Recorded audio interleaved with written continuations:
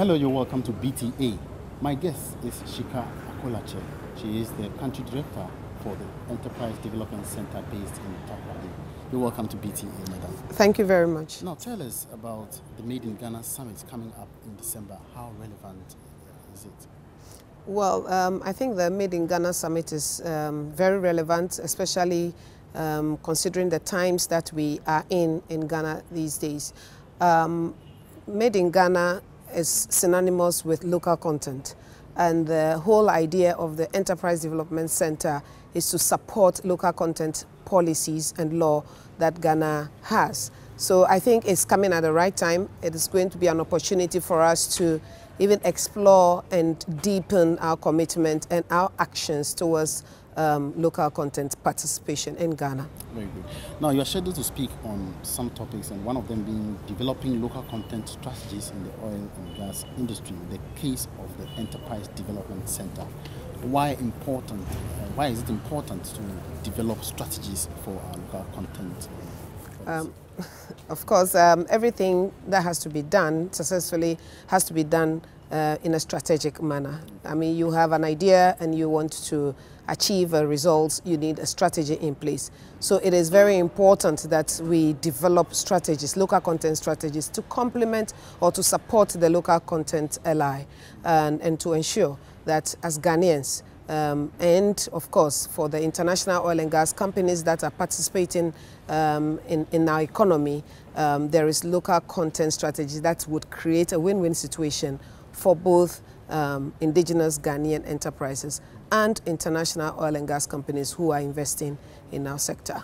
Now, I know that the EDC is doing a lot, I mean, to actually sustain our local development policy or to get locals participate in the industry. Now, how compliant are the IOCs to our local content policy or law? Well, I think this is a shared responsibility. The local content law implementation is a shared responsibility. Government of Ghana has done its part by ensuring that they have a law in place. The international oil and gas companies have a responsibility to ensure that they are following and making sure that they are living the talk, or if I may put it, they are incorporating local content in their strategies and abiding by it. When it comes to the Ghanaian side, I think the local enterprises also have a responsibility to avail themselves, to learn, and to be able to acquire the necessary skills that is required and knowledge, so that the gap that exists, seeing as this is a fairly new sector, the gap that exists can be easily bridged. Now, I asked this question because earlier on, before the law was promulgated, some of the IOCs raised some considerations about certain aspects of the law. And one of the areas is that the equity share. Another area is also standards that we have or we possess to participate in the industry together with them. How relevant is it still? Well, because I don't work for the oil and gas companies, I wouldn't know what their concerns were in respect to equity as stated in the LI. What I can say is that I am very, very sure the lawmakers have taken everything into consideration, and I am told that it was they were very consultative in when they were creating this particular LI. So I don't have an answer to that.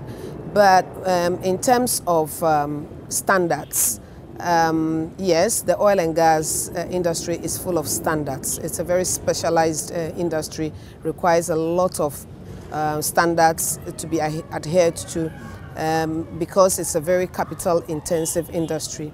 So that is part of the reason why the government, even before the law came into being, set up a center that would help Ghanaians who have aspiration to participate in this industry to up their game in terms of developing their skills, finding information, filling in all the gaps, financial gaps, information technology gaps, business management skills, basic things like how to even bid for bid successfully for a contract and execute it professionally. These are some of the issues that we are addressing at the Enterprise Development Center to address the issues of standards. Yes, there are standards and specifications, and we are there to help to point the indigenous SMEs to the right direction, to the right entity, so that they can acquire these standards. So how do you build the capacity of SMEs to fit into this? Do you organize panel discussions? Do you do some joint cooperation? It's a mixture of various tools. We do the traditional training, that is the classroom type training in business skills development, which takes the form of presentations and all that. So we do that. We also do a lot of mentoring, business mentoring. We do coaching, one-on-one coaching. The mentoring is also one-on-one. We have seminars, and then we bring the industry players also to come and share their procurement processes and standards with the registered SMEs who want to participate and therefore have registered on our platform. And we do all these things so that we create harmony and we create a win-win situation. Expectations are managed, and so that there's a lot of transparency and enhanced opportunity for local content participation. Do you do monitoring and evaluation? Yes, absolutely. We do a lot of monitoring and evaluation.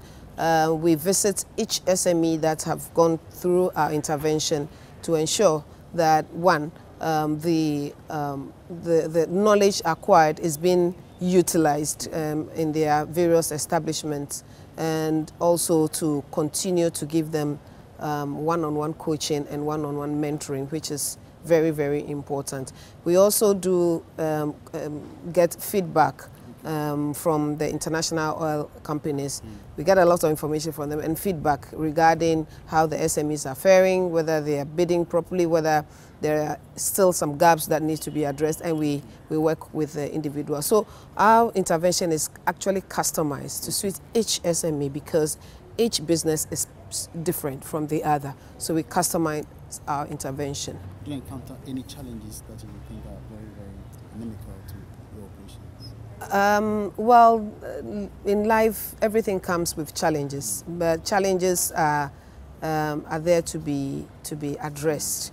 So we do have challenges, but they are not out of the roof. We are managing the challenges. We work very closely with the oil companies. We work very closely with the Petroleum Commission, being the regulator in this. And our parent ministry, the Ministry of Energy, is very, very supportive. We work very closely with them, and the Ministry of Trade as well. So, and we work with the GNPC, and basically we work with all stakeholders. So collectively, when there are challenges, we bring them up and we resolve the challenges. Okay. Now let's move on to the second area. How do you find the future of Ghana's hydrocarbon sector? Hydrocarbon sector, well, again, I think the right steps are being put in place. Again, there's a lot of work to be done, but I see that we can achieve whatever targets we want to achieve. So if you're given the opportunity, I mean, now the other discoveries are coming up, do you have any area regarding local content that you think should be modified or should be taking a second look at for it to suit our situation here in Ghana? Well, I think the necessary steps have been taken. I think Ghana has done very well. We've taken a lot of lessons from countries that have done it, and they've done it well. And so we're benchmarking them. The ministry did a lot of work, Ministry of Energy and the Petroleum Commission, GNPC, they did a lot of work on that. So I think we are on the right track. And so with more discoveries, we will just up our game and improve as we go along and get a lot more Ghanaians to participate and create an environment where the international investors would be pleased doing business with indigenous companies and vice versa. We also encourage a lot of joint venture relationships so that there will be a lot of synergy, there will be a lot of knowledge share, and also resource resources can be put together, especially because of the capital-intensive nature of the oil and gas sector.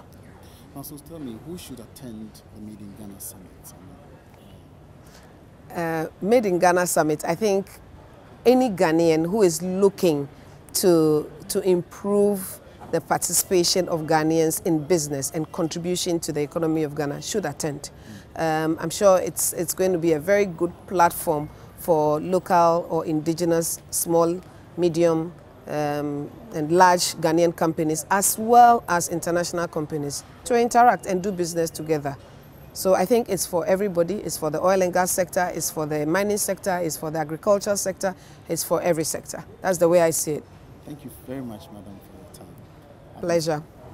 I've been speaking to Madam Shika Acolatse, who is the Country Director for the Enterprise Development Center based in Acolatse.